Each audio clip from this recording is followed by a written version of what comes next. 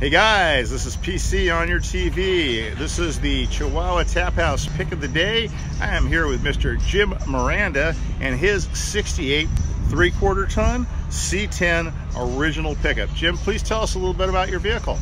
Well, when we picked up Dixie, it was a project car. It was a graduation gift for my son's high school graduation. So we figured we'd do a project together. It was a rust bucket. And over the course of 3 years, it went from rust bucket to what you see here. And this is beautiful. All right, tell us more about it. I had never knew how to weld. I was always afraid of welding.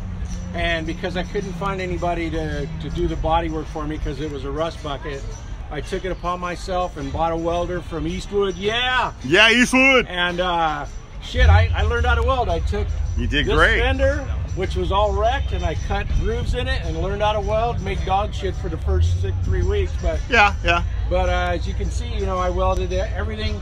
These are all brand new, all new roof. Really, good right job. Here, rear cab, corners. So you're saying you laid down a few rat turds before you figured out what you're doing? Yes, I mean, my buddy goes, "You're a grinder, not a welder yet. Keep practicing." I know what I'm getting you for Christmas. But yeah, look at this, guys. Look at this work here, man. Jim, this is impressive, man. For a first time around, I gotta say, man. I'm a welder fabricator. I've been building for 25 years, and when I see good work, I know good work, and I see good work.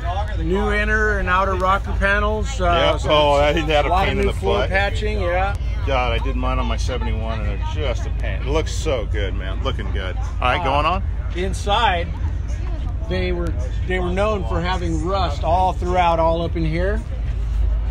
And so from here, and all the way around to about here on both sides is all new metal. Wow, look at that, you guys. This is all new metal work up in here. Impressive, man. Very good. Very, very good. So these trucks were known for having smell of gas inside. Yep. So one of the first things I did during the resto was buy the tank relocation that goes in the back, the relocation, and I'd never done a wood bed before. So we rebuilt a brand new tailgate, or new bed, and located the wood back here. So what's your wood?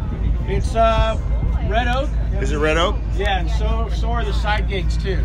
Yeah, I saw the side gates. I got some nice pictures of those too. Yeah, and I made these also. And I've done several tank relocations as well. It's the only way to go. It really is. And like you said about the rust issues, these were not built to last more than 5 years. No, they were really not designed. They were, you know, I try to tell people, I go, these were shovels.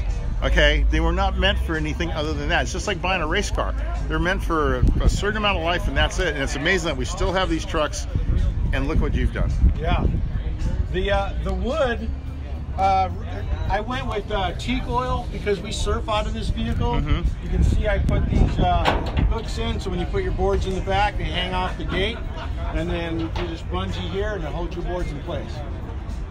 And of course, what are you going to do with a spare? So I relocated it to, as a new fabricator, a rookie fabricator, I made myself my own bracket.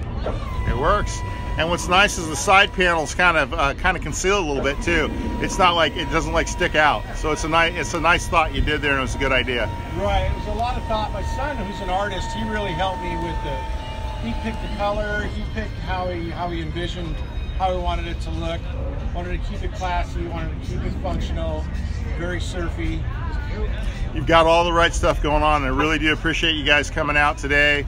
And is there anything else you'd like to say to the YouTube folks?